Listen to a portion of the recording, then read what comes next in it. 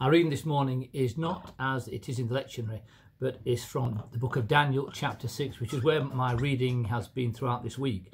And I've read again this familiar passage, and it has inspired me to speak upon it this morning.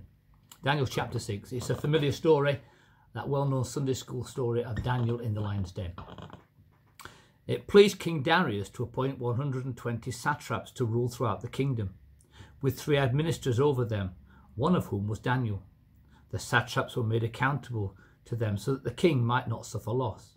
Now Daniel so distinguished himself among the administrators and the satraps by his exceptional qualities that the king planned to set him over the whole kingdom. At this, the administrators and the satraps tried to find grounds for charges against Daniel in his conduct of government affairs, but they were unable to do so. They could find no corruption in him, because he was trustworthy and neither corrupt nor negligent. Finally, these men said, "We will never find any basis for charge against this man Daniel unless it has something to do with the law of his God." So the administrators and the satraps went as a group to the king and said, "O King Darius, live forever.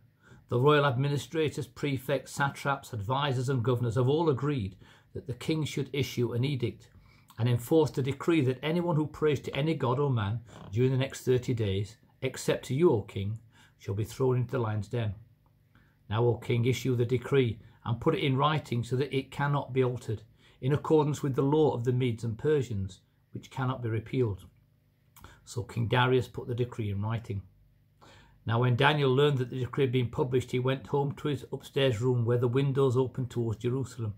3 times a day he got down on his knees and prayed, giving thanks to his God, just as he had done before.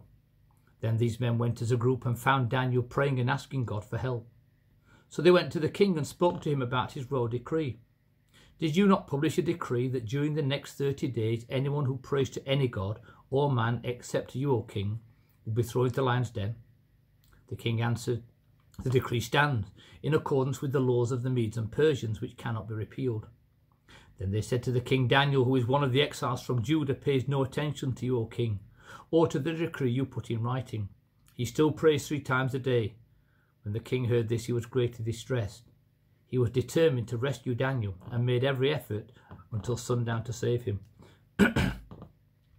Then the men went as a group to the king and said to him, "Remember, O king, that according to the laws of the Medes and Persians, no decree or edict that the king issues can be changed." So the king gave the order, and they brought Daniel and threw him into the lion's den. The king said to Daniel, "May your God, whom you serve continually, rescue you." A stone was brought and placed over the mouth of the den, and the king sealed it with his own signed ring and the rings of the nobles, so that Daniel's situation might not be changed. Then the king returned to his palace and spent the night without eating and without any entertainment being brought to him, and he could not sleep. At the first light of dawn, the king got up and hurried to the lion's den. When he came near the den, he called to Daniel in an anguished voice, "Daniel, servant of the living God, has your God, whom you serve, continually been able to rescue you from the lions?" Daniel answered, "O king, live forever. My God sent his angel, and he shut the mouths of the lions. They have not hurt me, because I was found innocent in his sight. Nor have I ever done any wrong before you, O king." The king was overjoyed and gave orders to lift Daniel out of the den. And when Daniel was lifted from the den, no wound was found on him, because he had trusted in his God. This is the word of the Lord.